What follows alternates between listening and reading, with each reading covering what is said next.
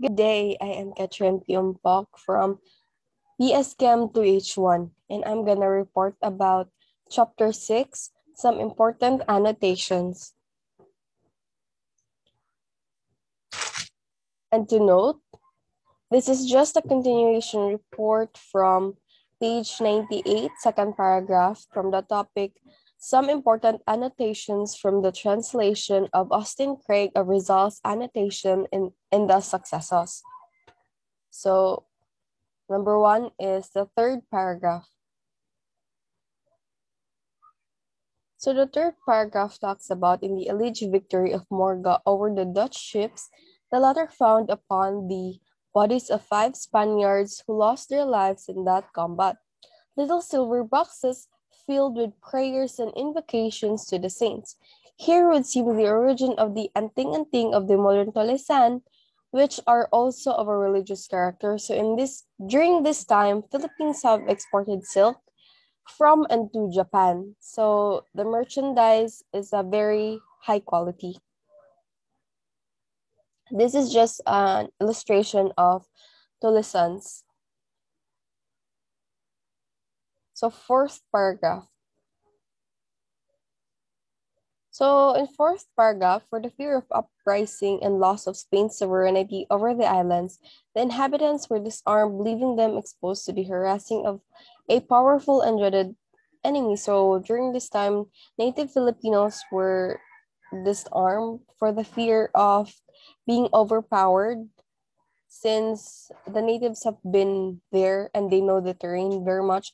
So they have been harassed and undermined by the so-called Spain sovereignty.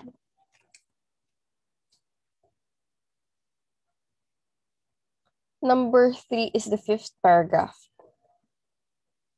So in fifth paragraph, the fact that at first the Philippines were a source of expense to Spain instead of a profitable, in spite of the tremendous sacrifices of the Filipino, their practically gratuitous labor in building and equipping the galleons, and despite to the tribute, the tariffs, and other imposed and monopolies. During this time, Filipinos were slaves, or just almost like slaves, since they were harassed by the Spanish government. They were forced to work. They were forced to build ships, contribute money, even though they don't have these equal rights, and many harassment.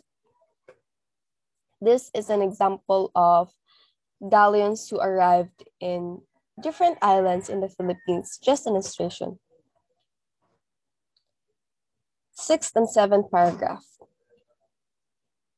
So this sixth and seventh paragraph talks about that among the Filipinos who aided the government when the Chinese Manila revolted, Argensola says that there were 4,000 Pampangas armed after the ways of their land with bows and arrows, short lances, shields, and broad and long daggers. So this is an example of a warrior, native warrior back then. So the loss of 2 Mexican galleons in 1603 called forth no comment from the religious chroniclers who were accustomed to see the avenging hand of God in the misfortunes and accidents of their enemies. So this is just an example where the 2 galleons were lost in the sea and nowhere to be found. And 2 galleons means 2 big ships. 8 to 10 paragraph. So in here, the Filipino chiefs who went with Spanish expedition against Ternate and Moluccas in 1605 were Don Guillermo Palaot, Maestro de Campo, and Captain Francisco Palaot, Juan Lit, Luis Lont, and Agustin Lont. They had 400 Tagalogs and Pampangans with them. So this is just an example of, or a depiction of, Filipino tribe chief back then. And the Cebuanos drew a pattern on the skin for stating into a tattoo. These are the pintados, or tattooed indigenous Cebuano Visayan people. And these traditions were almost lost completely as well as the mythology and genealogies of which the early historians tell, because again of the ever-changing of different colonization, different cultures have embedded in our own culture that have started to diminish the different sets of native culture in the Philippines. So this is an example, or this is an depiction of a pintados, which is a indigenous tattooed people. So pintados mostly composed of tribal warriors, and different, chief, male. They're also female, but their tattoos are kind of different, and their tattoos tell stories and symbolize many heroic deeds they done. 11th and 12th paragraph. So in here, the easy virtue of the native woman is not solely to the simplicity with which they obey their natural instincts, but much more due to a religious belief of which Father Quirino tells. In the journey after the death of Kalhatiran, the abode of the spirits. So during this time, women would cross a bridge in which they will not be able to cross unless they have a lover or a husband that will lend them a hand. And during this time in the Spanish conquest, lots of women were done suicide rather than sacrifice their chastity at that time.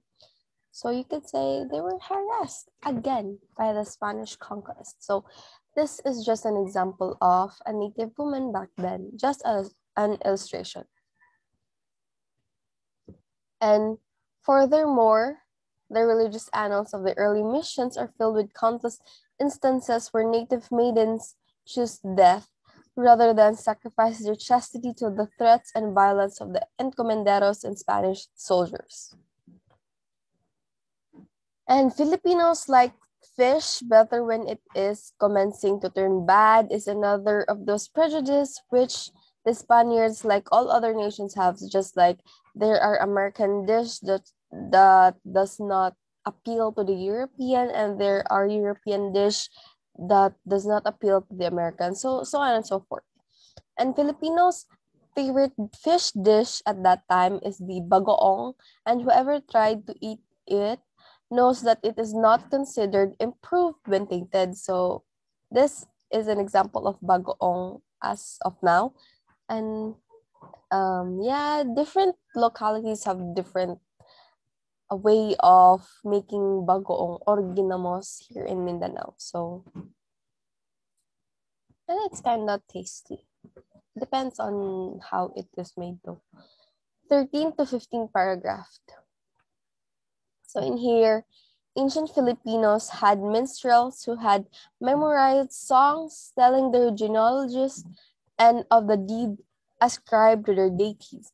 It was probably on the site of the Tagalog one, which was destroyed by fire on the first coming of the Spaniards, that established in the 1584 was in Lamayan, or also called as Santa Ana. So during this time, Filipinos loved to sing. They chant songs which tells their heroic deeds, their adventure, their daily lives, and etc. So lots of songs have been lost due to many circumstances, but as of now, they are being preserved.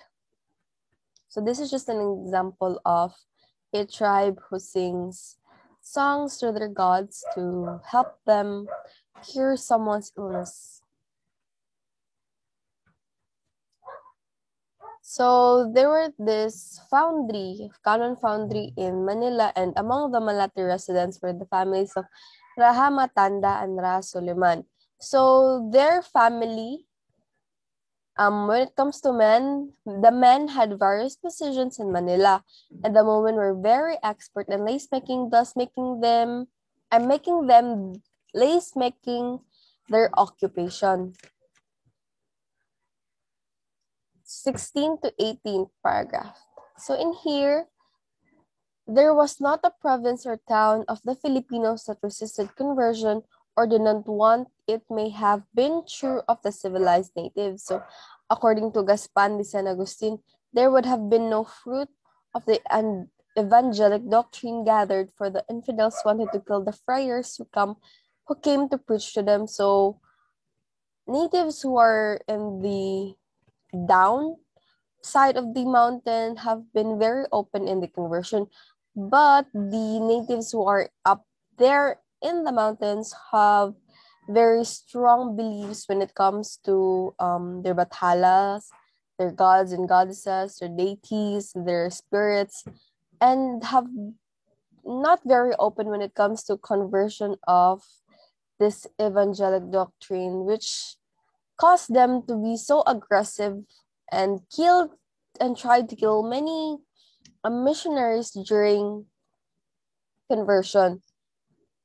That's why the friars have decided that they would have to go with a escort, which means soldiers, that if the natives who try to go against the conversion will be killed and the chiefs will be killed. So yeah, and this time slavery is very prominent from the losing tribe people. A lot of natives are killed, slaved, and harassed. And this is just a small depiction of, or just a summary of what the natives have been done. They were used to um, kill the trees, mine their own land, and pay some monopolies and monies to the said authorities. So the Valley of Rizal's annotations. So this is what Rizal's annotations. And the Valley of Rizal's annotations talks about different perspectives for how Filipinos have been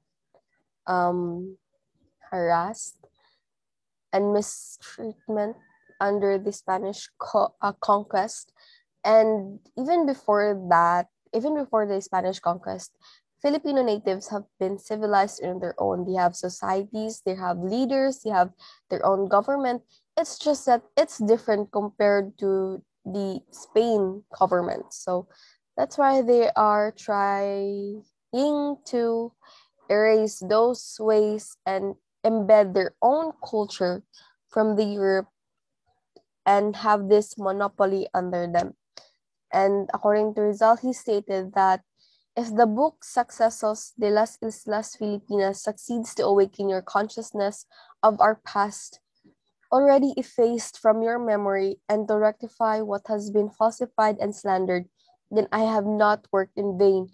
And with this as a basis, however small it may be, we shall be able to study the future. So he says that through his annotations, Filipinos should widen and broaden their understanding on how Filipinos were treated by Spaniards and under Spanish government, how they so-called missionaries or conversion turned into a slavery of the native Filipinos back then.